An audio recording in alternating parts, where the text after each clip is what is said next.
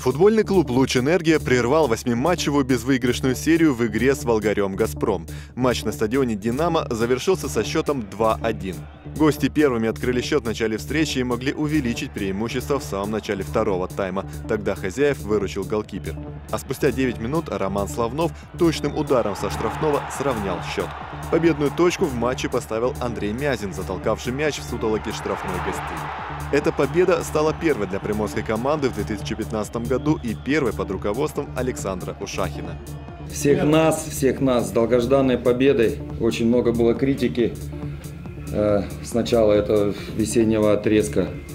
Тяжело нам было, но мы все равно тренировались, настраивали ребят, пытались и, в принципе, добились желанной победы. Плюс по статистике сегодня мы ребятам озвучили, что во встречах очных с Волгарем у нас, я тоже только сегодня узнал, что ни одной победы. Вот. Но, к сожалению, опять неудачно начинаем игру, что на выезде, что дома. Первые таймы, не знаю, что это, мандраж, настрой идет. То есть мы от себя, тренерского штаба, мотивируем, пытаемся ребят настроить. Но опять провалили, вот эта нервозность была, не получалось ничего. Ну и впервые за 7 туров на повышенных тонах пришлось поговорить, но без матов. Вот. Завелись ребята, вышли второй тайм, пусть там кто угодно говорит, там игры нет, длинная играет и так далее. Но мне кажется, как раз во втором тайме был азарт, самоотдача обалденная, глаза горели и, естественно, все это привело к положительному результату.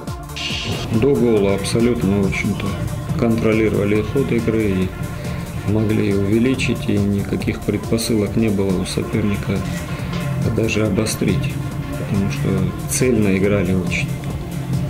Цельно играли, и гол, ну и это штрафное исполнение, надо сказать, такое было умелое исполнение, ну потом второй гол там аут, сумбурный такой.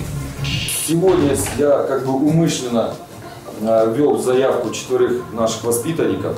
Если бы, честно скажу, как бы в будущем, если я останусь дальше работать, то я в этом плане очень серьезно хочу изменить и с подготовки следующего сезона. Действительно, сегодня Денис Селищев уже готов, такой вышел, видели, да, так уверенно, все спокойно. Гордиенко Руслан вышел. Вот, я думаю, что да, не хочу в подробности такие вдаваться, тут, к сожалению, не все было от меня зависит в плане селекции и так далее. То есть у нас люди с того сезона еще как бы на контрактах, естественно, никто сам не уходит. Я не буду называть фамилии, но если все хорошо будет, мы со многими расстанемся и будем в первую очередь ставку делать на вот этих ребят, которые сейчас у нас как бы опытом набираются уже, да.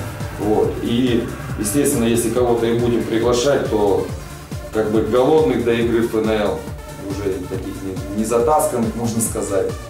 То есть в этом плане, да. И я думаю, что в ближайший тур 2 мы на этом эмоциональном подъеме и так далее возьмем очки и уже будем думать о будущем сезоне, потому что период подготовки очень маленький, вы сами знаете, буквально чуть-чуть, поэтому надо быть готовым, чтобы сработать хорошо, успеть подготовить.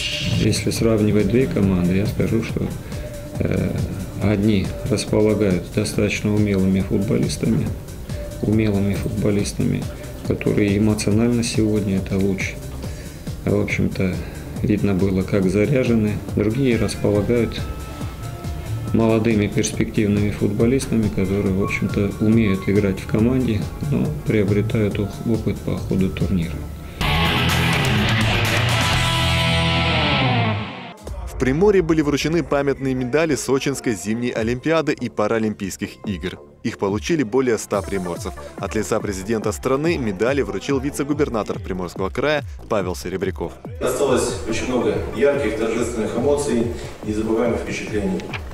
Прежде всего, слова поздравлений хочу адресовать волонтерам, спортсменам, организаторам этого олимпийского праздника, который состоялся в нашем крае на берегу Тихого океана.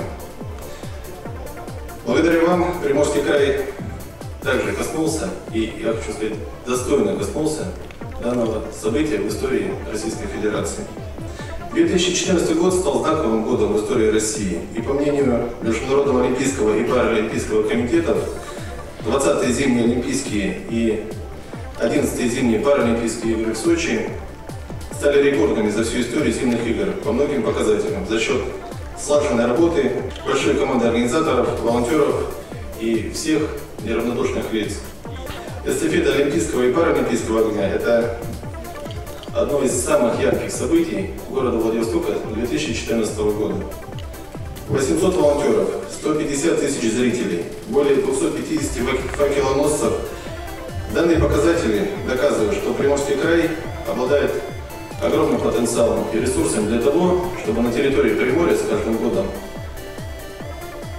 проводилось и возрастало количество подобных мероприятий. В 6-й раз в Приморье прошел ежегодный турнир «Кубок Полюса». В этом году соревнования собрали более 150 юных фигуристов со всего Приморья и Дальнего Востока.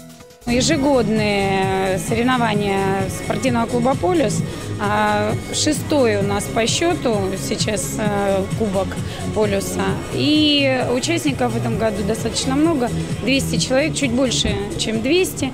Много городов. Сейчас к нам первый раз приехал Якутск, Южно-Сахалинск, Хабаровск и также города Приморского края. Для нас это самые главные соревнования на полюсе, потому что здесь у нас 66 человек. Тренируется чуть больше 100, и почти большая половина выступает на этих соревнованиях. Для них есть дети, которые выступают первый раз, есть дети, которые выступают ежегодно, уже 6 лет подряд. И, конечно, они стремятся к своим вершинам, завоевывают свои места. Ну, конечно, хотелось бы, чтобы выступили удачно. Посмотрим. Каждый год они должны переходить в свою разрядную группу со своим годом рождения. Если они перешли, значит, они идут вперед. Школы разные и очень сильные. Хабаровская школа давно существует. Нам всего 6 лет.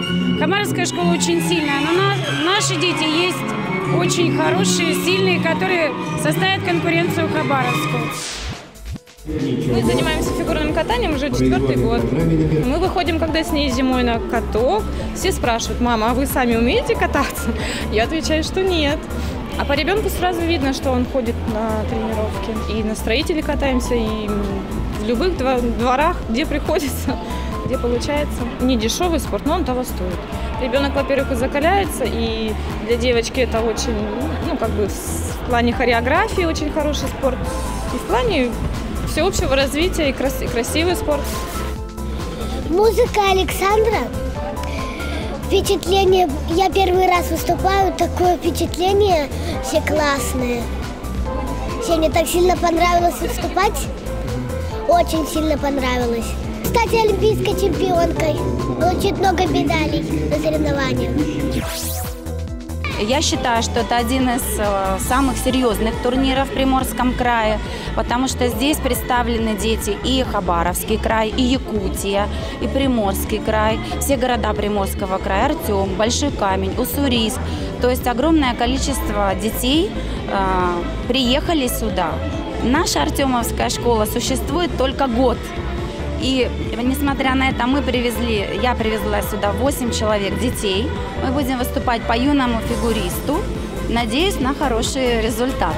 Перспективные будущие спортсмены есть. Всегда можно выделить из массы детей звездочек. И здесь они представлены. Я увидела. Из моих 8 человек у меня есть девочка, которая катается по разряду кандидатов в мастера спорта. Поэтому я на нее очень надеюсь. Это Ксения Букреева, которая будет выступать сегодня и завтра. Я очень на нее надеюсь, потому что она была участницей спартакиады, представляла Приморский край на входе в сборную Приморского края. Серьезный наплыв детей, особенно Олимпиада, повлияла на это. Липницкая просто произвела фурор. И сейчас очень много детей идут в фигурное катание. Именно очень маленьких деток идут заниматься, смотря на таких наших звезд фигурного катания.